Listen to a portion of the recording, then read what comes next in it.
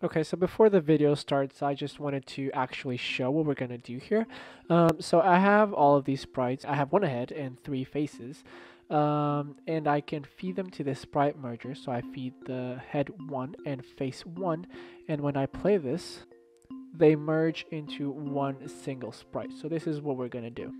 All right, on to the video. So creating a sprite merger is actually quite simple. So first let's dive into the theory behind it. I have several images here that can be merged into making a head with different faces. What our sprite merger is going to do is create an empty texture and fill it with transparency like this. And then you can fill this with whatever color you want though. And then we're going to want to grab our first sprite, which is the head in this case, and we're going to go through it pixel by pixel, drawing it on top of our empty texture.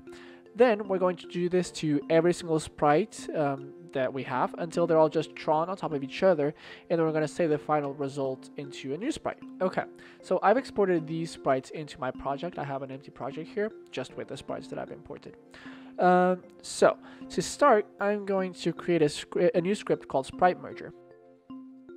Okay, so let's jump right into the script and create an array of sprites that will hold the sprites that we want to merge. I will also create a new variable for a single sprite so we can visualize the final result.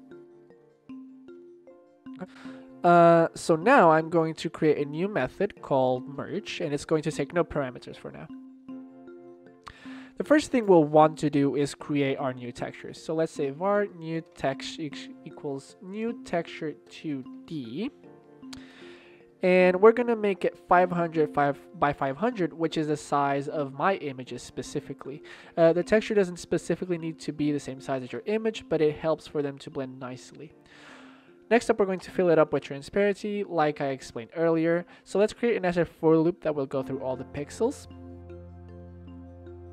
Okay, and then we set each individual pixel to be a new transparent color by using new texture.setPixel, the coordinates of x and y, and then new color, and then I'm gonna make this 110 because I want the background to be transparent, but you can do this with whatever color you want. Now I'm going to create a triple nested for loop that will go through all the pixels of all the sprites we want to merge. Okay, so inside of our loop we have to make some math to determine which color we want to draw. So if our current pixel is not transparent, then we're just going to draw it as usual. If it is transparent, then we're just going to draw whatever color is behind it so that we don't override it with just a transparent pixel.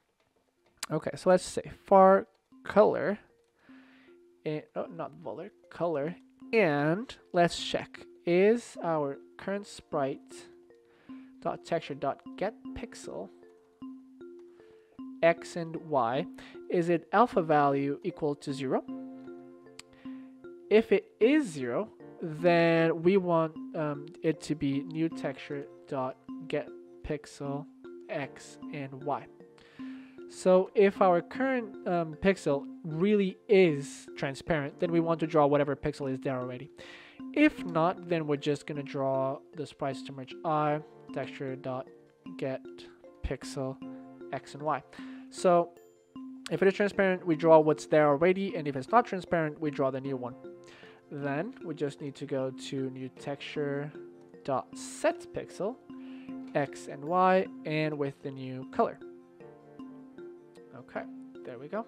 So finally, we apply the result to our new texture and use it to create a new sprite, which we then apply to our visualizer sprite.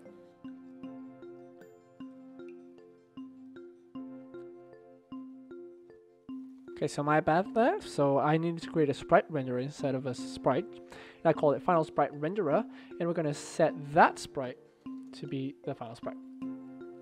Okay, so once this is all done, we're going to go to the top of our function and add resource dot unload, oh, not resource request, resources dot unload unused assets.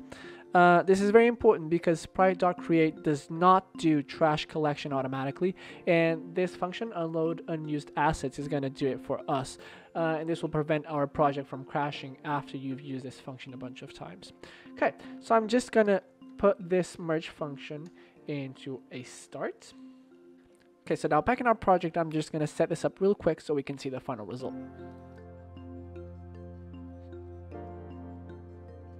Okay, so as you can see, I just created a new sprite, which is going to be our final sprite, so we can drag that in there. And now I create a new object called a sprite merger with our script.